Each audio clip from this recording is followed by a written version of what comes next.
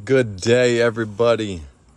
Welcome to Grace-Ministry USA Daily Devotionals, guys. Behold my servant whom I have chosen, my beloved with whom my soul is well pleased. I will put my spirit upon him, and he will proclaim justice to the Gentiles. He will not quarrel or cry aloud, nor will anyone hear his voice in the streets. A bruised reed he will not break, and a smoldering wick he will not quench until he brings justice to victory. And in his name the Gentiles will hope. Matthew 12:18 through 21. Jesus demonstrated his Father in every aspect of his life on earth, guys.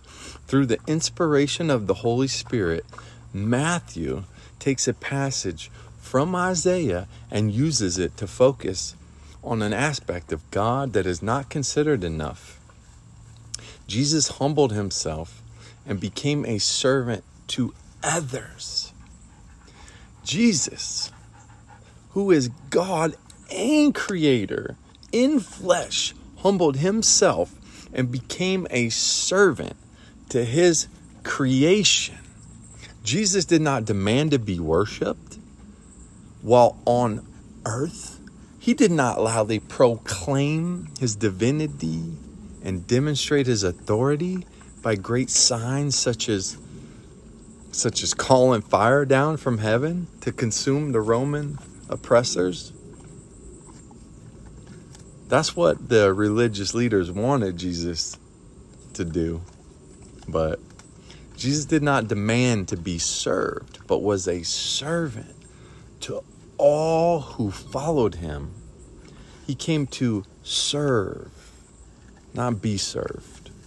God in the same way does not strike dead all that reject him. Nope, he sure doesn't. Rather, instead, he reveals himself through creation, his act of love on the cross. Jesus showed he was of God by his miracles. Just as God is seen in his miraculous creation, both Jesus and the Father provided evidence for all who wanted to see. Consider the careful, tender care that it takes to handle a bruised reed without breaking it, or the amount of work needed to keep a smoldering wick from going out. It requires a consistent, gentle breath of air to keep it going. This is the same constant, gentle care that God gives to his creation. Such devotion comes only from a heart of service. Imagine the same God who spun out the galaxies or placed a complex code into DNA, into a strand with just a word. Think of that. All that would give all of himself for all of us. He can do that, and he still gives himself. This week, guys, spend some time meditating on the fact that God loves us so much that he chooses to care for us with such tenderness that is beyond our understanding. Let that knowledge cause us to desire more of God and less of ourselves. Let's pray. God, this week, as we go about our week, Father, Lord, I pray that you show us what it is that you want us to do, who it is that you want us to affect in our world for you, for your purposes. God, you are the way, the truth, and the life, Father.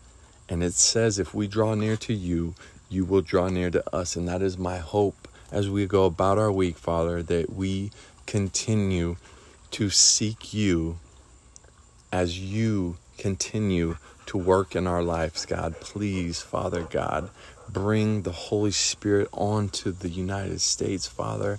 Smother it with love and kindness and goodness and gentleness. God, I'm praying for our leaders. I'm praying for our country. I'm praying for our world, Father.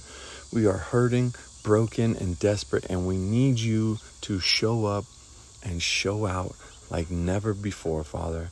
In the name of Jesus, I pray, amen. Guys, please give us a thumbs up, a subscribe. We're trying to get the word out. We're trying to grow the channel, but we can't do it on our own. We're fighting algorithms.